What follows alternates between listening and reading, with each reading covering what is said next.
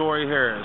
This is my informative video on my illustrious neighborhood, Garden Valley. Lower East, 216, Cleveland, Ohio. Been living down here for 24 years. We moved in 1989. As you look around, you can see it's not the best neighborhood, but it's what I know, and it's what I love. It's a housing complex built in 1969. From 1969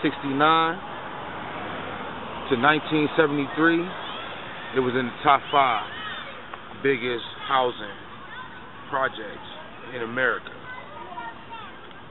As you can see, we have kids all over the place. It's what I knew. Been down here since I was 9 years old. Now I'm 33. I love my neighborhoods. There's a lot of history down here. We got the dump back there, which I'll show you later. And the dump is awesome because it's like a football field, right? That the Cleveland Browns used to use for practice. Now they practice in Berea, Ohio, which is on the west side of Cleveland. But in the 60s and early 70s, this is where they were. In Garden Valley, Lower East, 216, Cleveland, Ohio. As a matter of fact, let's go check it out. Let's go check out the dump. Show you where the Browns used to practice. Here's the dump. Now, back in the day, before this was built, before Rainbow Terrace was built, this used to be a garbage dump. So, you know, a lot of people make fun of us and say we live on top of a garbage dump.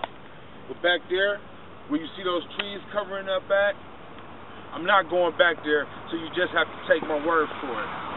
It's still the goalposts up there from when the Browns used to practice back there. And yes, the late, well, not the late great, but the great Jim Brown practiced right back there. I wish we had access to back there because in the wintertime, when the trees are gone, you can see the goalposts from when the Browns used to practice. So it's pretty cool. It's a lot of history here. But this is the dump. This is like the park inside of our neighborhood. This is the field where Garden Valley's Little League baseball team plays. And this is also the practice field of the Garden Valley Falcons Muni League team of Cleveland, Ohio. So it's a pretty great place. Pretty great place. I would have it no other way. This hill right here made for some of the funnest snow sledding times ever. Man, we just had fun down here. I love this place, and as you see, it's pretty woodsy, a very natural and serene environment right there. But right across the street, we have another type of jungle. But like I say, it's my neighborhood, and I love it. So what we're going to do now, we're going to show you the new Anton, which is the elementary school that basically everybody who grew up down here and all the little kids you see running around here either went to or go to right now, including my little sister, Madison.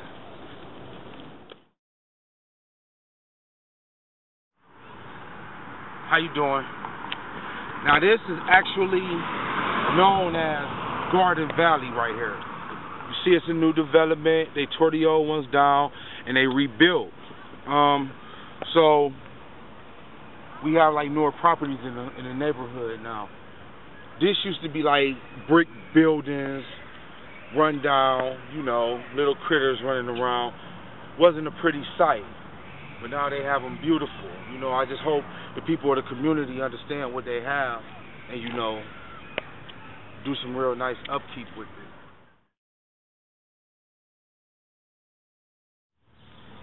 This is Anton Gradini, the new Anton Gradini.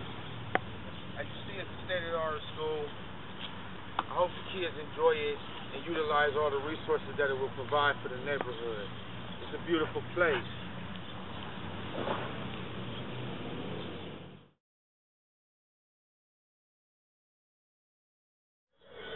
This is the old Garden Valley right here.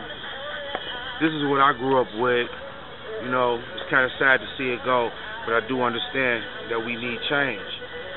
But this is the community that was before the new ones that we showed you. And the new Anton Gardena School was incorporated into the new buildings.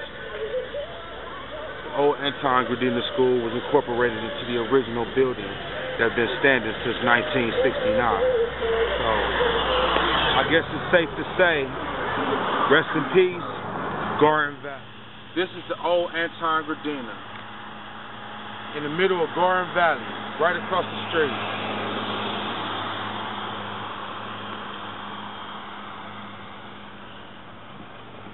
Rainbow Terrace up that way.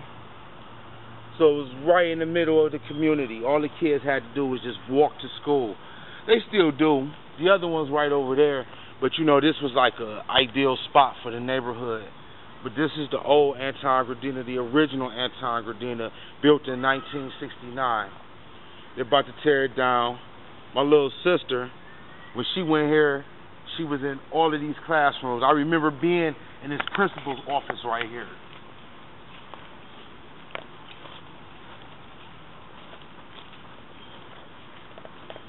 My mom was sick. She had cancer, so I spent a lot of time in this principal's office. You know, coming to get my little sister, checking on her, bringing things. The auditorium's right there.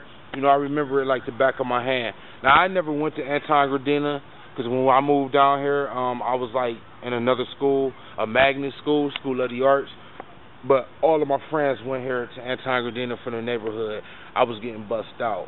But this is definitely what it is. This is a part of us. This is a part of the neighborhood. This is what makes it special, and we hate to see it go. So, peace to the old Anton. We love you. Me and my little sister trying to get like some bricks from it, maybe, to commemorate. But, you know, it is what it is.